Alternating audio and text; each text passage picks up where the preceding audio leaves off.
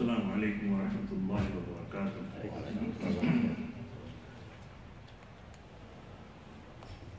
Alhamdulillahi wa kafa wa salamun ala ibadihi allazina istafa. Amma ba'd. فأعوذ بالله من الشيطان الرجيم. بسم الله الرحمن الرحيم.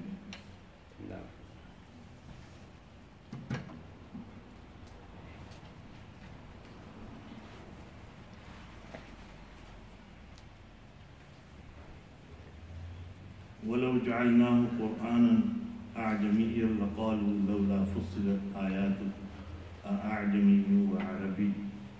صدق الله العظيم. Respected elders, my dear brothers and sisters in Islam. Last Friday, I was talking about Quran Kareem as a book, Kalamullah, and we get the words from Quran Kareem,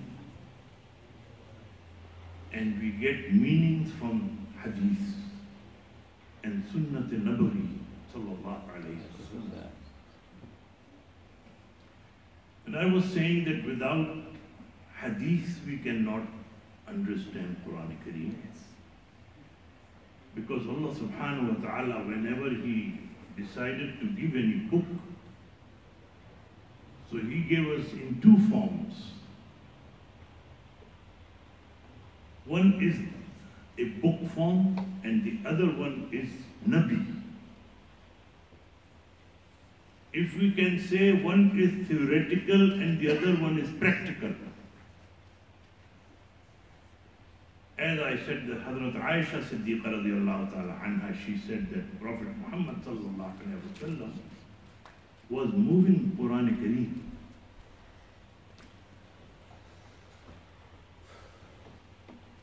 Allah subhanahu wa ta'ala has given Nabi to show us how to practice on Quran Kareem.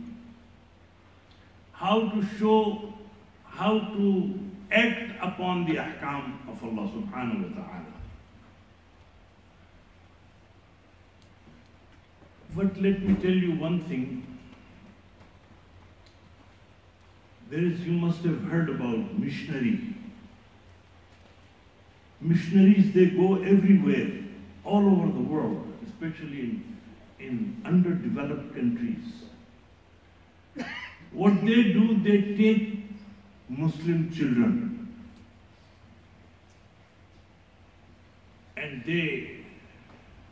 when they grow up, so they want them to become Christian.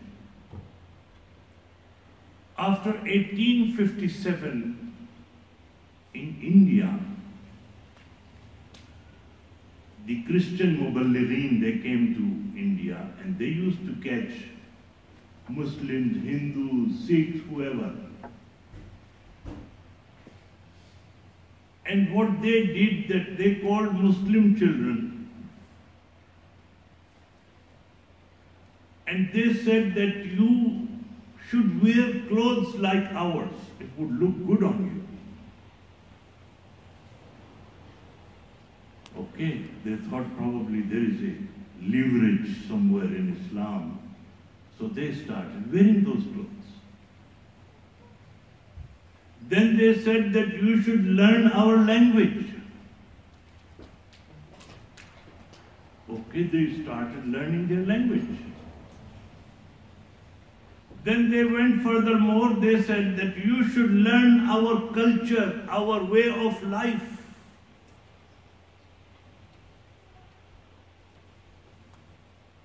Okay, if we have done this, we have put your dress on, we have learned your language, okay, we will go. You know, when I talk about the culture and the way they live, that means that Muslims used to sit on the sufra and eat. They meant to see that sit on the table and chair and then eat with the knife and fork. That means once you are having with knife and fork, that means you are eating with your left hand. Okay, Muslims, children, they adopted that too. Then the last attack was that you should convert to our religion also. Many Hindus and many Sikhs, they did become Christians.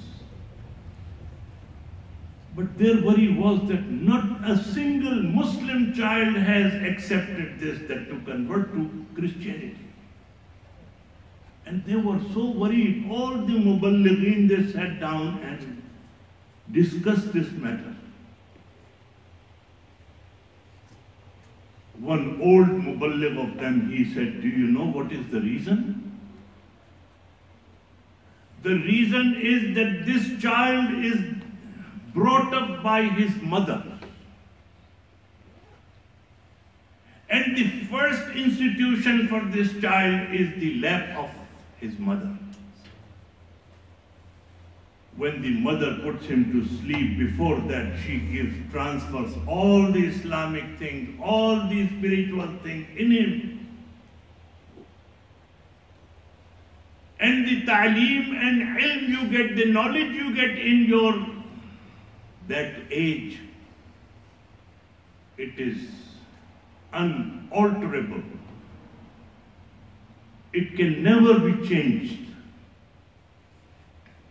That is the reason that was the time they just gave up, tried their best. What could they do? How could they get success? That old Muballigh said that now, if you want to get some success out of it, what you should do is you should target those mothers. In the name of women's liberation, in the name of health and beauty, or in the name of many other things, family planning, birth control, or whatever. They tried to get this child away from mother. I am not saying that it's not necessary for mother to get the education. It is. Islam never condemns that.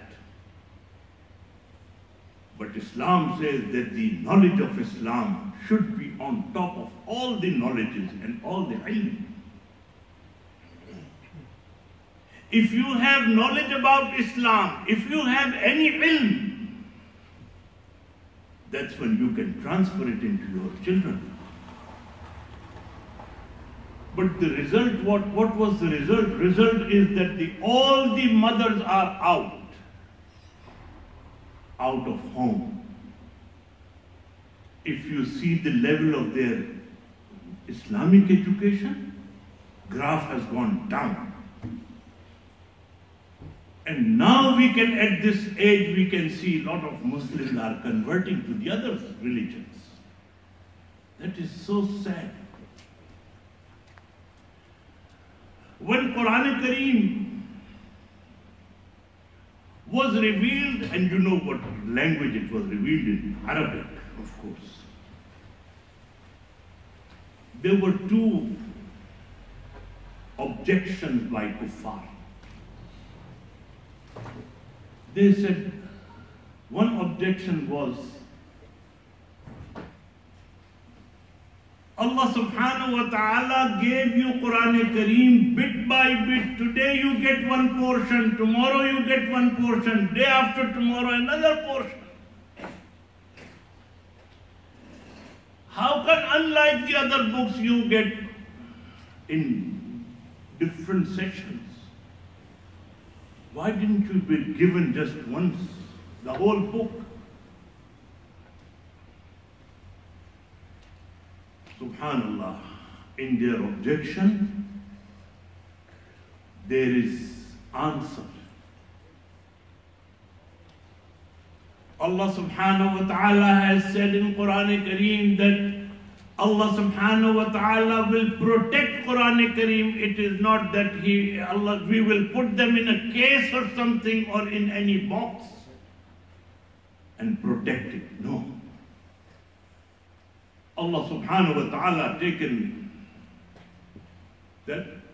Allah subhanahu wa ta'ala has given you assurance that Allah subhanahu wa ta'ala will protect Quran Kareem. How? Bit by bit, saving in our chest. Yes. And that is the reason that Quran Kareem, as it was revealed, nothing changed until now. Allah subhanahu wa ta'ala has given protection. The other objection was, they said to Prophet Muhammad sallallahu alaihi wasallam that it is revealed in Arabic. All those books earlier which were revealed, they were revealed in Ibrani or other languages, Yunani, Suryani. How come Quran Kareem is revealed in Arabic? Because you live in Arab. And they used to say, we are actually being your well-wisher. The reason is that if you get this book and tell them that this is Kalamullah, they will say that this is in Arabic. He himself wrote this at home. And he cannot write the whole book in one session. That's why he is bringing bit by bit in Arabic. And they said, we are being your well-wisher. This is the objection one can have. So you think about it. Sometimes, I tell you, sometimes objections and negative things, sometimes they become positive. And sometimes positive suggestion, they look positive, but there is somewhere negative behind it. When there was conflict between, I wouldn't say conflict, but there was some difference between Hazrat Ali radiallahu ta'ala anhu and Hazrat Amir Muawiyah radiallahu ta'ala anhu. In those time of differences, Qaisar-e-Rome, he wrote a letter to Amir Muawiyah that I heard that there is a difference between you and Ali. Don't you worry about it. I am behind you. If you need any weapons, if you need any, things for your war or anything, I am ready to supply. I am at your back. Put that time in today's time. Aren't we all Muslims in this kind of sickness nowadays? As soon as we have differences among us, what happens? The non-Muslim powers, they get in. Oh, they said, oh, your Muslim country is fighting with you? You give us, we will support you.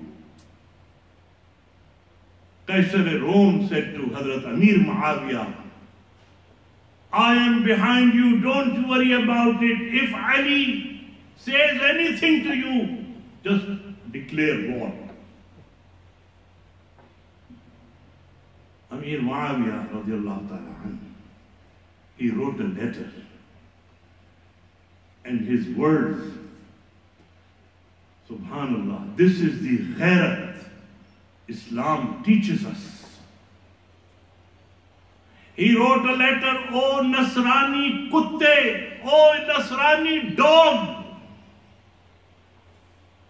Let me tell you that if there is any difference between me and Ali, don't you think that you can ever interfere among us? And if you are ready to give me the help, we don't have any differences at all. And let me tell you, If you even think of attacking on Ali, I would be the first soldier coming out of Ali's battalion to kill you first. That's what Amir Muawiyah said. Sometimes good proposals, they have some bad intentions. So they said, it is in Arabic. When you say, people might think it is your own kalam, and you are saying this is the kalam Allah. Quran Kareem says that whatever they are saying, if it would have been in Ajami or Arabi, they would have said the same thing. The reason Allah subhanahu wa ta'ala revealed Quran Kareem in Arabic, because Prophet Muhammad sallallahu alayhi wa sallam's language is Arabic. How can you expect someone who could not understand something and preach the same thing to the others?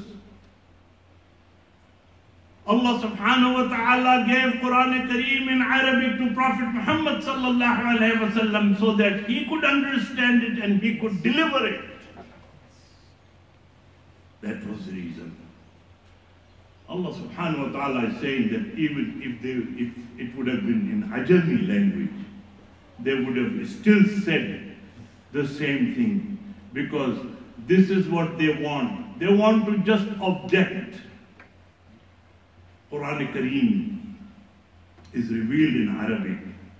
Allah subhanahu wa ta'ala has given this book to us, and that is the reason you see that this is a mu'jiza. This is the i'jaz of Quran Kareem. That until now, not even a single dot has been changed in Quran Kareem, and until now, people are listening to the ahkam of Quran Kareem. It is still working on people's heart. It is still working the same way as it was working in the time of Prophet Muhammad sallallahu alayhi wa sallam, and it can carry on. Those who want to change Quran Kareem, as I gave an example earlier, that there was, I give this example time to time. We change Shari'ah, we change ahkam. They say, oh, those people who are talking about 1400 years ago, they want to make you orthodox, they want to make you just outdated. Let me tell you one thing. If you sit in an exam, in a drawing class, and teacher comes and gives you a paper, and he puts one flower vase in front of you, and now you have to draw that flower vase. Tell me, if you write about that flower vase, oh, it has got white color, it has got pink flowers on it, it has got two handles, would he give you any marks? No, you will fail it. Because he is not after that. He wants you to draw exactly the same as he has put the model in front of you. Okay. Some people, let's say they draw, and they said, oh, if shape would have been like this, that it should have been up, it should have been more, down should have been less, and he changed the design, thinking that this is better flower vase than that. Would he get any marks? No. He is supposed to copy exactly the same as the model. Prophet Muhammad sallallahu alaihi wasallam's life has been given us as a model. The written form of his life is Quran Kareem, and practical life is Hadith. Yes. Once we get all these things, where can we make changes? Where is the difficulty? Just because looking at those things which are so attractive for us in this life, we cannot just first thing we change, oh, make changes in Quran, make changes in Hadith, make changes in Shari'Ah. That is the reason that we have become so weak. We have lost our strength. We have lost our power. There you would have been still engineer of computer, you would still be the doctor, you would still be the accountant, you would still be the lawyer.